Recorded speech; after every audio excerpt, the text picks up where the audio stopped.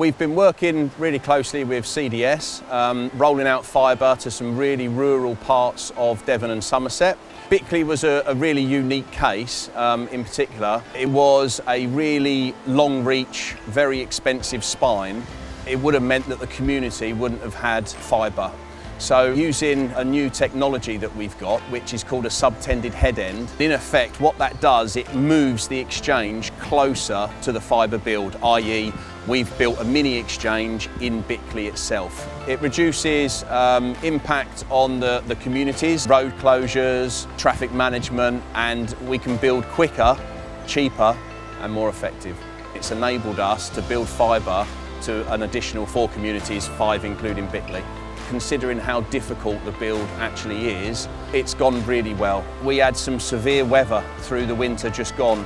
So it went from heavy rain and floods to snow and sheet ice. And that made it really tricky for us to do the build. This bridge in particular is very busy with traffic. So not only have we got to take into consideration the age when we're cabling through it, we've also got to take into consideration the traffic and make sure that the public and us are safe while we carry out those works. Our existing copper network is more prone to the severe weather conditions, whereas fibre is a lot more robust. It's a lot more resilient, so when people order a connection, that connection and service that they get will be a lot more stable.